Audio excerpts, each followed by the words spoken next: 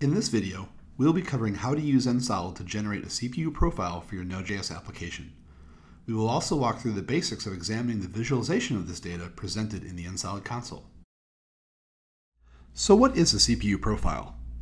A CPU profile is a way to measure where your application is using the CPU.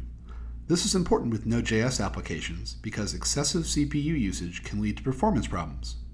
CPU profiles allow us to understand where our application's hotspots are and give us an idea of where we need to start when optimizing our application. NSolid allows us to generate and visualize CPU profiles without needing to shut down or restart our application. This allows us to capture and analyze this information from production instances of your application, giving you insight into your application's performance under a production load.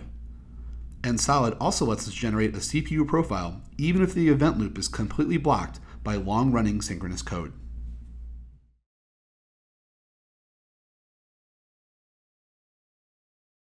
NSolid provides two ways to generate a CPU profile. One way is by using thresholds. The second way is to manually initiate a CPU profile through the process details screen. Thresholds allow us to configure NSolid to automatically capture a CPU profile or memory snapshot based on the resource usage of a process. When the configured threshold is exceeded for the specified duration, NSolid will start capturing the CPU profile and save it for us to examine later. Let's walk through defining a threshold. To enable a threshold for an application, we click on the Threshold Settings link in the upper right corner of the console. We can enable thresholds based on CPU or heap usage.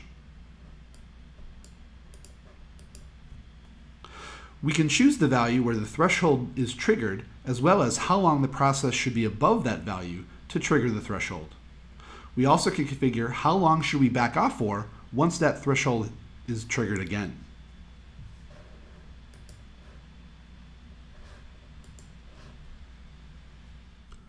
Now let's walk through manually generating a CPU profile. Using the NSolid console, we can see each of the instances of our application running NSolid. We notice that one of the processes is using more CPU than the others.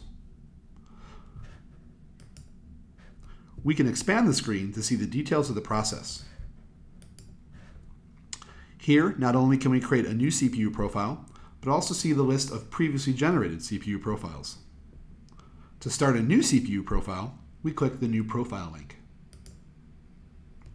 We can now select how long we would like to capture the CPU data for, as well as the visualization style we prefer to see the results in. It is important to note that generating a CPU profile does impact the performance of your application, but only for the duration of the data capture period.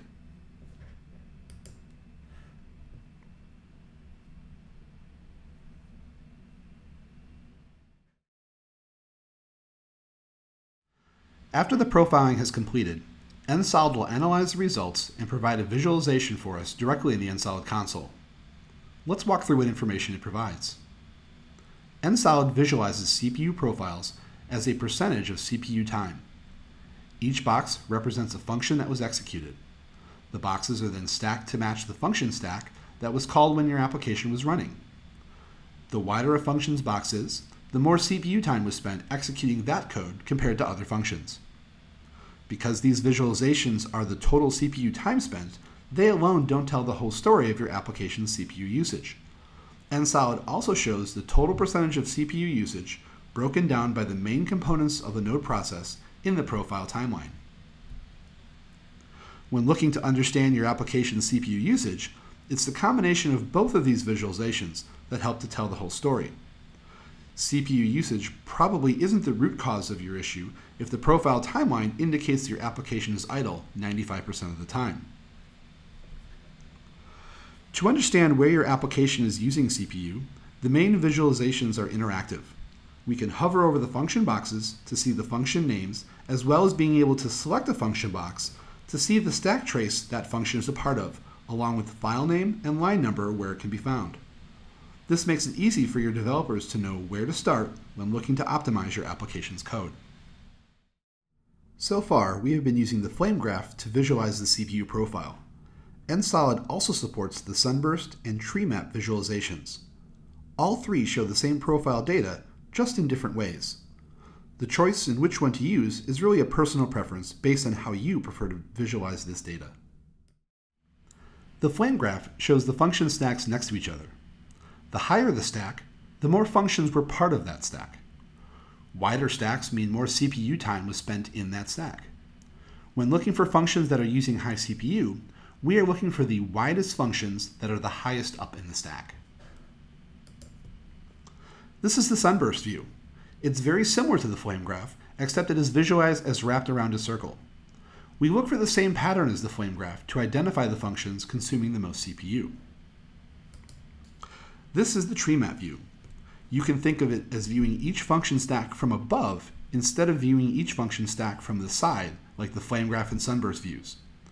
This visualization uses a series of squares stacked inside each other. The larger the area of the squares, the more CPU time that function used. The outside squares represents the bottom of the stack, and the innermost squares represent the top of the stack. This concludes the video on using NSolid to generate CPU profiles for your application. You can learn more about NSolid by going to our website at NodeSource.com. Thank you for watching.